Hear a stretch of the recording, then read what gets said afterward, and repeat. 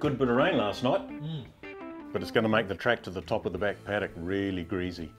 So we'll just park at the bottom and we'll have to muster by foot. That sounds good. Sweet.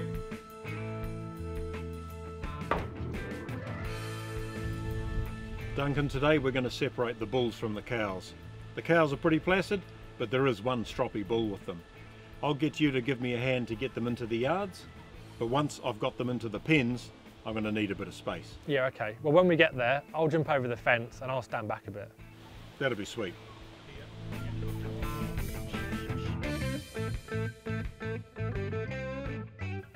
Okay, Duncan, I'll get you to finish ringing up the tree that you started on yesterday, but I've got to admit I wasn't too happy with the way you're operating the chainsaw. So today we'll do it my way, okay? Yeah, sure. Cool. So we'll get all the gear down to the tree and then I'll run you through it.